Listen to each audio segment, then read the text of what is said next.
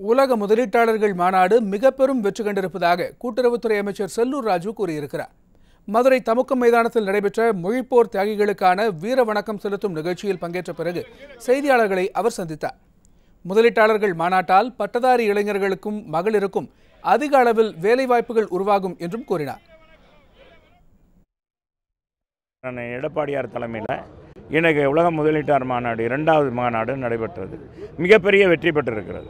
மிகப்பெரிய வெற்றி பெற்று தமிழக இளைஞர்களுக்கு ஒரு வரப்பிரசாதமாக இந்த மாநாடு அமைந்திருக்கிறது. ஏறத்தாழ 10 லட்சத்துக்கும் மேற்பட்ட இளைஞர்கள், படித்த இளைஞர்கள், பொறியாளர்கள், பாலிடெக்னிக்கில் படித்தவர்கள், அடுத்த டிப்ளமோ படித்தவர்கள், அது மட்டுமல்லாமல் இன்றைக்கி டிகிரி முடித்து கலை அறிவியல் கல்லூரியில் பட்டம் பெற்றிருக்கிற பிகாம், எம்காம் போன்ற ஸ்டூடெண்ட்டு அந்த படித்த அவர்களுக்கும் இளைஞர்களுக்கும் பெரிய வேலை வாய்ப்பு கிடைக்க இருக்கிறது.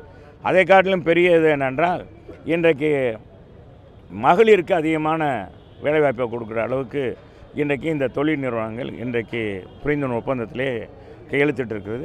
பொதுவாக எதிர்க்கட்சியை இதை பொறுக்க முடியாமல் தான் இந்த அரசையும் இந்த மாநாட்டையும் குறை சொல்கிறார்கள். இது போன்ற முக்கிய வீடியோக்களை உடனுக்குடன் தெரிந்து கொள்ள NewsJ யூடியூப் சேனலை சப்ஸ்கிரைப் செய்யுங்கள்.